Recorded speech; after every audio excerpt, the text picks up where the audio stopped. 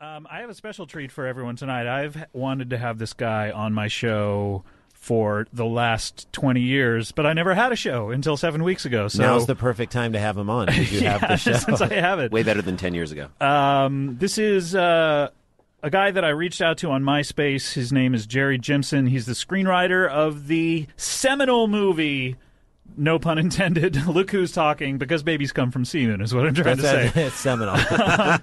Look Who's Talking. Seminal movie. Screenwriter for that, Jerry Jimpsen. How are you, Jerry? I'm great. Thanks for having me on the show, Scott. I appreciate it. I have to say that I love your movie series, your whole franchise. Did you write all of them? Or? No, I wrote the original, and you IMDb heads might notice that my name's not listed on the movie. I actually had the idea taken away from me. I wrote an entire screenplay. Where'd you get the inspiration for this? Well, I had a 5-month-old, and I was a boy, and I was Scott's his name, like you, Scott. Oh, that's flattering. Well, it's unrelated.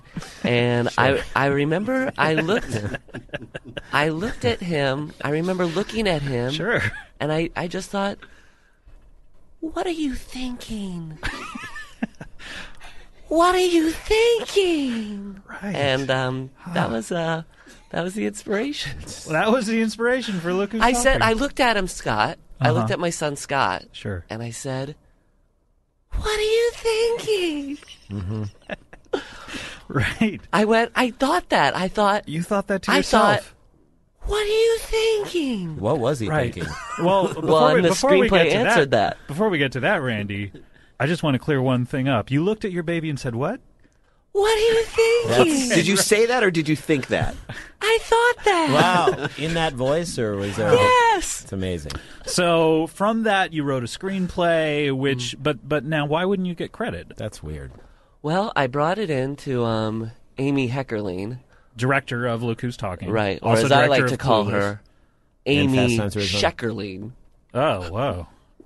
Can you say that on the radio? Is Sheck still a dirty word? I think it's a form of Israeli currency, the shekel. And she took the idea away from me. I brought it into her. She said, I love it. Let's shoot it. And she did. But with her name on it. How can someone do that? She shecked the hell out of it. She Pizza Hutted you. She Pizza Hutted the hell out of it. She Pizza Hutted me. What's that? What is that? I don't know. She Pizza Hutted the audience. And when she did that, did you look at her and say, what are you thinking? Doing that. So now what I know of you is this was all on your MySpace blog. You people can go to that, by the way, myspace.com/Jerry Jimpsen.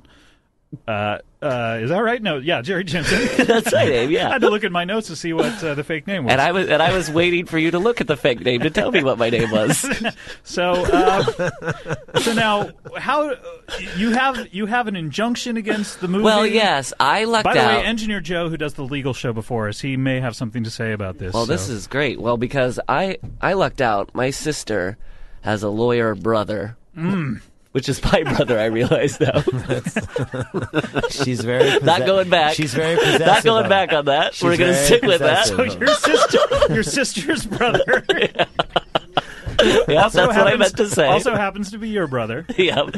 But more importantly, his sister's brother. Yeah. Right. And we don't want to be unclear as to who this Let's guy not is. split hairs here. Yeah. He is my sister's brother. That's the way we refer to him. He's his sister's brother first, and then he's also his brother second. Okay, sure. Right. And, he's a lawyer. He's a lawyer, and I told him my case, and he said I can help you out. So we 18 years later, we finally got our case together, and today we're gonna walk up to the studio. You're gonna knock up the studio? What? We're gonna walk up to the Sony studios and knock on the door and say, we want to sue you. Is that how that works? What door? I think that's the right procedure, right? That's what he tells me. That's pretty much. I think you're like a modern day Aaron Brockovich. Yeah, Aaron Bronkelstein. That sounds exciting. So what do we have to look forward to in the suit? Well, I'm expecting to lose. Okay. Well, Good. Keep the I know I have no legal grounds or any proof. Do you even have a script? No. And to be honest, I never wrote the script. So we'll see how this works out. Can I make one recommendation for the trial? Sure. You have a small baby try your case, and the